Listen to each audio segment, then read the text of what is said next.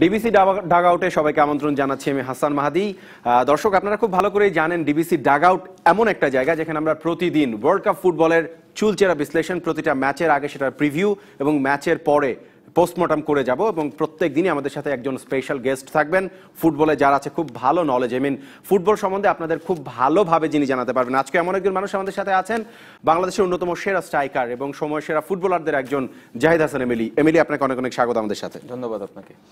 Zahid Hasan Emily আমাদের সাথে আছেন এবং আজকেই কিন্তু দরজা খুলছে, তার মানে আর কয়েকটা ঘন্টা বাদেই দরজা খুলছে the greatest show on earth, যেটা হচ্ছে রাশিয়ায় প্রথমবারের মতো Russia world cup. In fact Russia such a country যেখানে আমরা দেখেছি ইউরোপও না আবার এশিয়াও না, এরকম একটা জায়গায় প্রথমবারের মতো ওয়ার্ল্ড কাপ হচ্ছে। রাশিয়া ওয়ার্ল্ড কাপের উত্তেজনাটা একজন ফুটবলার হিসেবে কিভাবে আপনি গায়ে মাখছেন?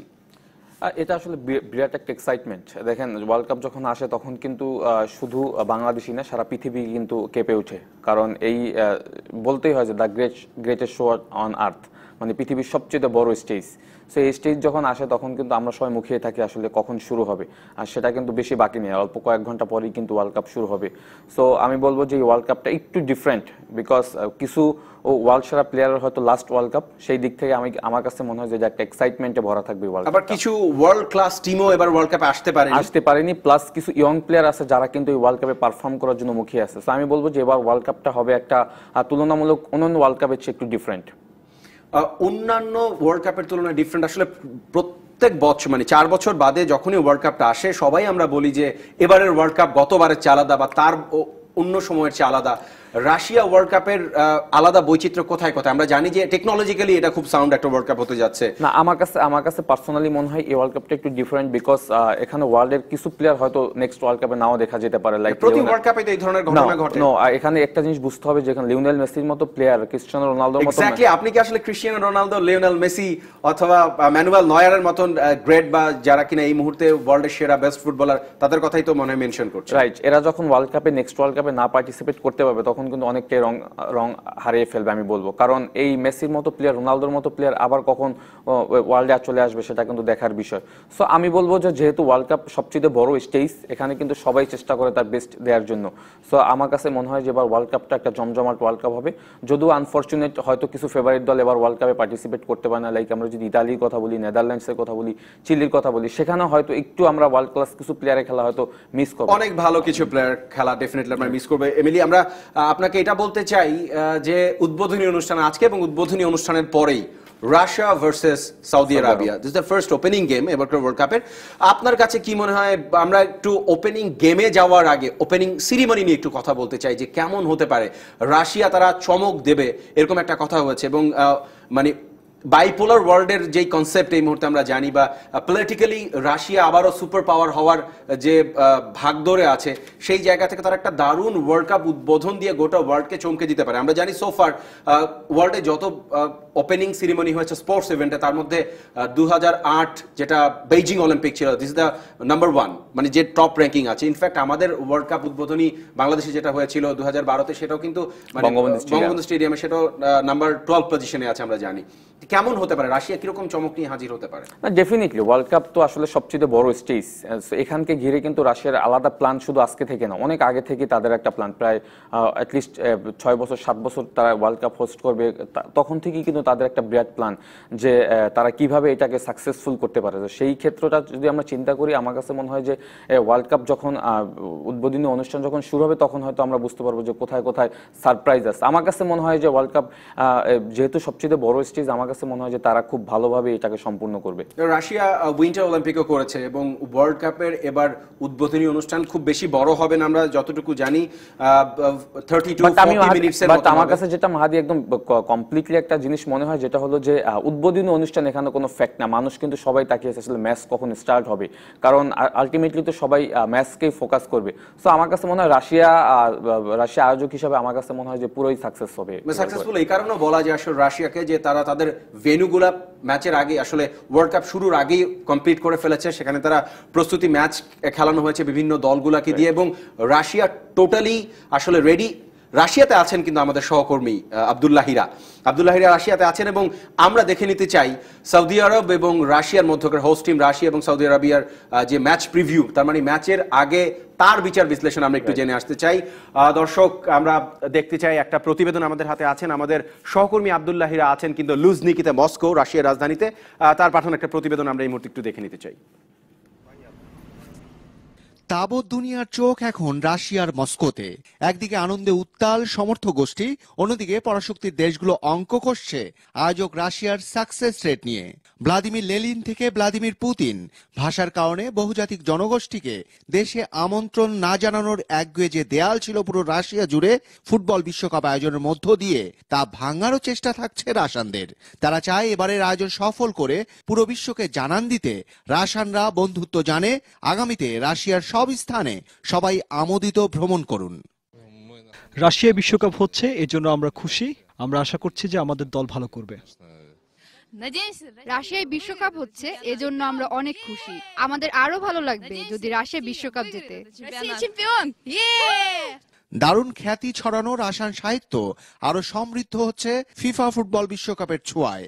সাহিত্যিক, কবি, দার্শনিক থেকে শুরু করে মহান বিজ্ঞানীরাও মহাপ্রস্তুতিতে বসে আছে তাদের প্রিয় দেশের আয়োজন দিয়ে গোটা বিশ্বকে তাক লাগাতে আর প্রিয় দলের নান্দনিক খেলা উপভোগ করতে। প্রথমবারের মতো বিশ্বকাপের উদ্বোধনী ম্যাচে খেলতে পারায় আনন্দের টালমাটাল এশিয়ার সৌদি আরব। তাদের ভক্তরা বিদ্যুতের গতিতে আসছে মস্কোতে আর উল্লাস করছে ওই আকাশ ছুঁয়ে দেখার স্বপ্ন নিয়ে। তবে বিশ্বকাপ ফুটবল বলেই সবকিছুর উপরে ব্রাজিল, আর্জেন্টিনা। ফুটবল ভক্ত যে কেউই ওই দুই দলের সমর্থক দেখলেই কাছে গিয়ে সম্প্রীতি আর সমর্থন জানাচ্ছেন ফটো তুলে আর নেচে গিয়ে। শক্ত নিরাপত্তা বেষ্টনীর মধ্য দিয়ে বর্ণিল উদ্বোধনীতে বিশ্বের সবচেয়ে আকর্ষণীয় আসরে যে মেলা বসবে আজ, তা হাসি কান্নার এক মহাকাব্য রচনা করে চলবে আগামী 1 মাস। সাকসেস চেষ্টা অর্থাৎ আমরা সফল হতে চাই, এমন ধ্বনিতেই রাশিয়ানরা উদযাপন করছে বিশ্বকাপ ফুটবলের উদ্বোধনীর অপেক্ষা। কেননা যেখানটায় রাশিয়া কেমন করে তা দেখতে অনেকটাই মুখিয়ে আছে বিশ্ব অর্থনীতি, কূটনীতি, রাষ্ট্রনীতি। পুরো একটি মাস বুঁদ হয়ে থাকবে মাঠের ফুটবল, সফল হবে ফুটবল, জয় হবে ফুটবলের, এমনটাই প্রত্যাশা সেই মাহেন্দ্রক্ষণের ঠিক আগে দাঁড়িয়ে, পর্দা ওঠার ঠিক আগে দাঁড়িয়ে সবার। আব্দুল্লাহ হিরা, DBC news, Luzhniki stadium, Moscow, Russia. Zahid Hasan Emily, যেটা আব্দুল্লাহ হিরা বলছিলেন আমাদের সহকর্মী, যে একটা মাহেন্দ্রক্ষণের সামনে দাঁড়িয়ে, আমরা সবাই আসলে মাহেন্দ্রক্ষণের সামনে দাঁড়িয়ে আছি।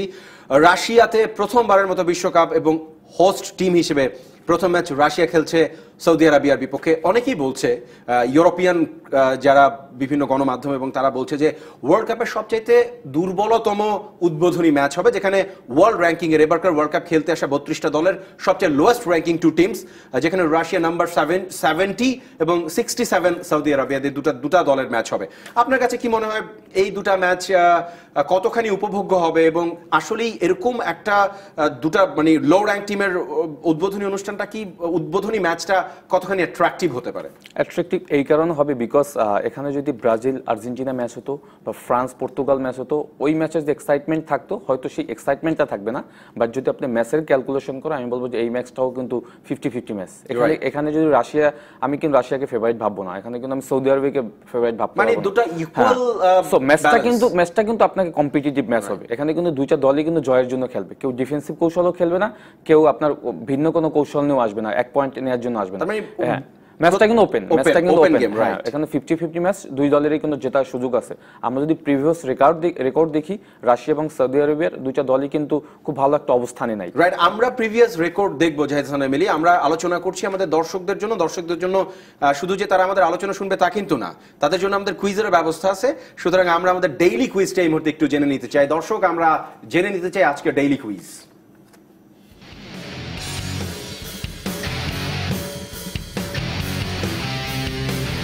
বিশ্বকাপের এবারের আয়োজন বিশ্বকাপের কততম আয়োজন? Option A 21তম, option B 32তম। DBC নিউজের প্রতিদিনের কুইজ।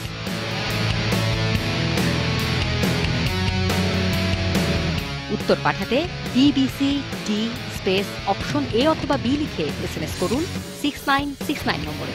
14 জুন সন্ধ্যা 6টা পর্যন্ত যত খুশি ততবার।